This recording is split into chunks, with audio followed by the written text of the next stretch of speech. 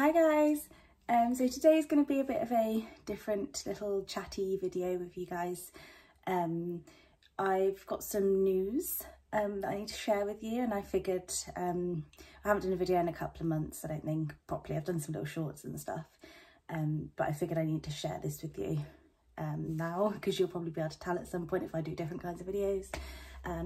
But I am pregnant.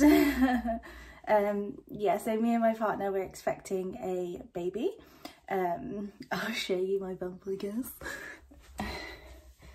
So ignore the dog. So I am pregnant. Yes. I am rather large. I'm actually only 24 weeks, nearly 25, but I'm pretty big for that far along, I think. Well, so people keep telling me, which I think is, it didn't really bother me at first. They're like, oh, you're big for so far along, aren't you? But now it's starting to irritate me a little bit when people say that, but never mind. So yeah, I'm 24 weeks at the moment. We're having a little boy, which we're very excited about. So I figured I can show you some scan photos, and I want to be like that annoying friend, like, look at my baby. But I can show you some scan photos, and I thought I'd share with you what I've been feeling so far, I guess. I'll show you his little photos first, why not?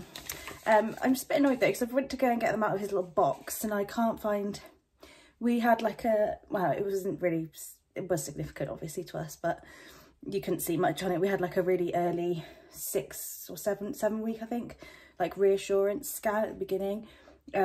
We had a miscarriage late last year, so I really wanted to just make sure that I could, sorry, I'm really out of breath, he's crushing my lungs at the moment. I can't breathe very well.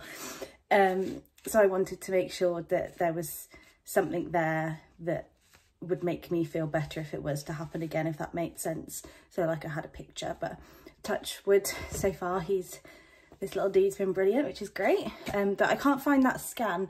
I think it might be down, it must be downstairs somewhere, or I hope it is anyway, or else I'm an idiot, aren't I? But I've got the ones, what have I got? I've got the ones after that. Hang on, what order are these in? God, I'm bloody useless. Oh, okay, so these ones, this was the 12-week scan. So this is him. We've only got 2 of these because we cut some off and gave them obviously to our parents and stuff when we told them. So that is our little 12-week one, which was so exciting because it was, obviously we'd seen the 7-week one and he was just a little blob on a screen, and then we're like, oh God, it's an actual baby inside me, which was crazy. So yeah, we cut some of those off and gave them in like a card to my mum, Barry's parents, and Barry's nan as well, because he loves his nan's very important to him. So we went and did that, like went round everyone, and here you go. It was, we didn't know how to tell people really, and like I still to this day find it really awkward saying to people I'm pregnant, like, ooh. I don't know why, like I'm some sort of child that shouldn't be having a baby, I don't know. But I'm 29, so I think we're okay. But yeah, we did that with those ones. And then after, in the UK, you can find out your gender on your 20-week scan usually, but if you pay privately, you can find out at 16 weeks. And we were really eager, we really wanted to know, because the amount of morning sickness and discomfort and just nausea I had, I was adamant I was having a girl, like adamant. I even bought a little strawberry jumper and like jogger set thing, because I was like, it's definitely a girl. But no, we were shocked when it was a boy. So this was a private place we went to a little bit away from where we live. And then, so we got those little photos of him. These are 16 weeks. Oh God. I'll show you the like regular ones first. So there's those. He's all pretty much in the same position. He does move a lot when he's in there, but the photos are pretty much the same. They gave us like a sneak peek, is it 3D or 4D? I'm not sure. Sneak peek look, like if you wanted to go back and have a 3D or 4D scan, which we are going to do probably in 3 or 4 weeks time, when he's a bit like more fully formed and hopefully not as scary as these ones. But he just looks terrifying. I don't know why. I'll show you, but he looks a bit like, obviously they're not fully formed and stuff at this point. So sorry, it's making me really gassy. It's going on. Oh God, so sorry. They're not fully formed at this point. Well, they are fully formed, but like their skin, and it's just not a bit proper baby looking, is it? So he looks a bit like, when I was in there, I was like, oh gosh, he looks a bit like Predator in that one, doesn't he? But the lady that was doing it, well, the nurse, sorry, who was with the ultrasound lady, said he was the smiliest baby that they'd had all day. So I was like, that's good. At least he's happy as Larry in there, which is nice. And then we had the 20-week scan, which obviously they were going to tell us the gender, but we said obviously we know it's a boy. But if you want to confirm that, that'd be great. And it is definitely a boy. Oh, you could see a little wee in one of them as well, I think. Yeah, so we definitely know it's a boy. Yeah, so these are the 20-week ones. Hang on, does this say where? Oh, I've already done it anyway, whatever.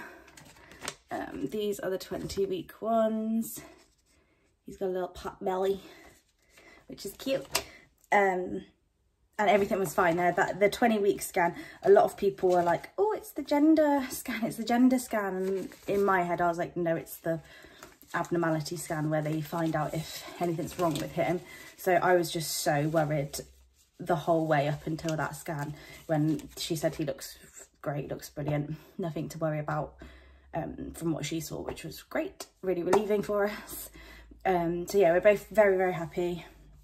So far it's been,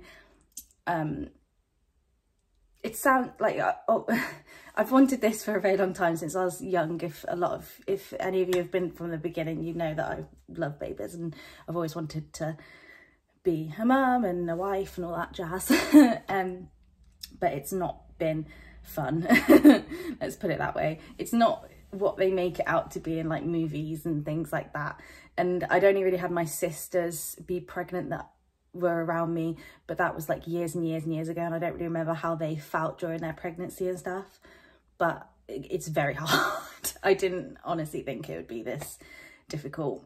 Like the morning sickness at the beginning, I wasn't so much physically sick a lot, only a few times, but it was, I almost wished that I was sick just to sort of get it out and it to go away a bit. Do you know what I mean? Like it was all day, every day, nausea, feeling like I was going to pass out all the time at work. Like my job, I'm a dental nurse now, so my job is running around a lot during the day and stuff, and I was getting a bit flustered. And obviously with what happened with the miscarriage, I really didn't want to tell anyone before 12 weeks.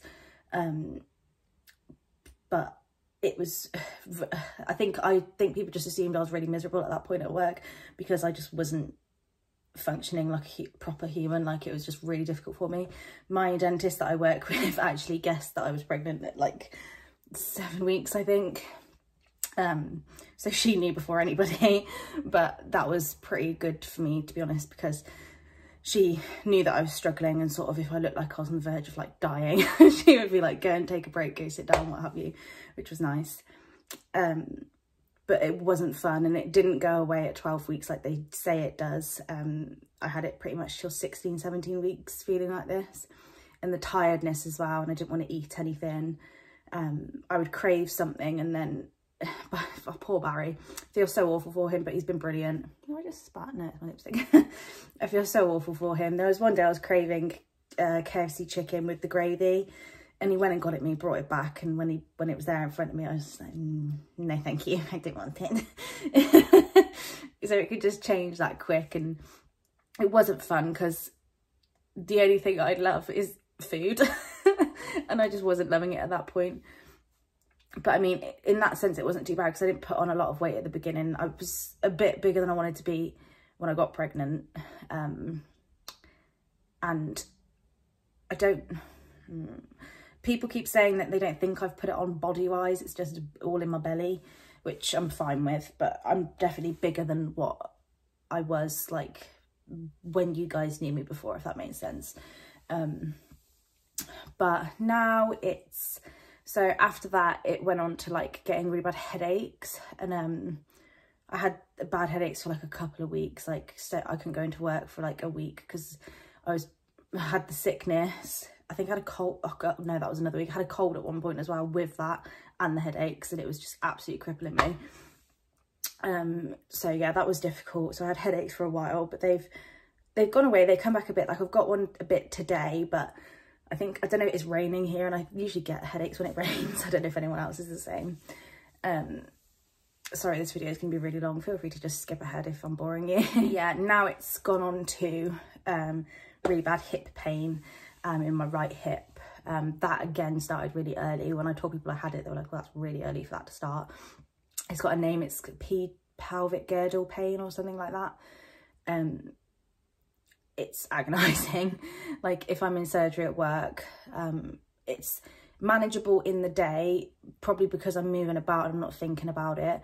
But as soon as I get home, if I sit down for like 2 minutes, I can't get back up.